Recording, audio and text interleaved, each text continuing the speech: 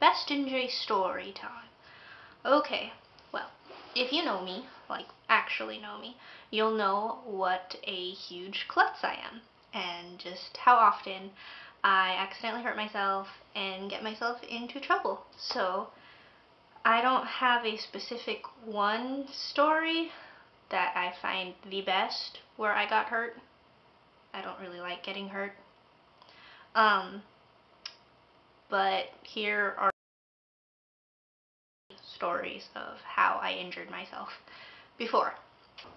I was at school and I was playing football.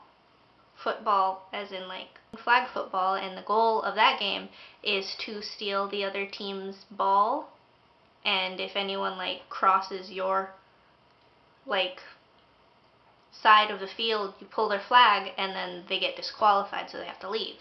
Well, I was on my side of the field minding my own business during PE my sophomore year of high school, sophomore or junior year, I don't remember, but I was minding my own business, just chatting with one of my friends because I hate PE, and I hear someone yell, "Watch out," and I look up and this kid clothesline tackles me. His name I do not remember, but he was on a baseball team, soccer team too.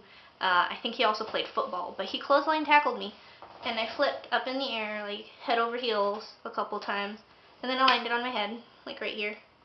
And that was a pretty interesting best injury story. I woke up lying on my back on the ground. I opened my eyes, and I'm surrounded by my friends who are all standing around me. And in my brain, I don't speak. I'm just like, oh God, I died. I'm dead. I'm dead. But then like my friends started laughing at me because they knew I was alright. But that's one. Another one is I was home alone, being lame. You guys know how lame I am when I'm home alone.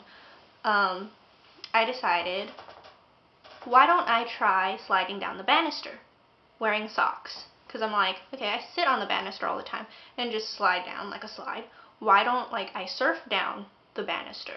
Because my banister is like also a wall, so it's not thin, it's like that thick, and it's wood, and it's nice. So I get a pair of socks and my cape, as always, and I stand at the top. I climb up and I stand there, and I'm like, oh God, this is probably a bad idea, but it seemed awesome at the time, so I let go, and I get not even halfway down, I fall off the side onto the ground, and I dislocate my shoulder. It was bad. I cried. Those are my injury stories. I think that's about it. Bunny rabbits. Petunia. This is Petunia. He got his balls chopped off. See? Do you see his balls? Rabbit balls are gross. Ah! That was such a big thud. Poor Petunia.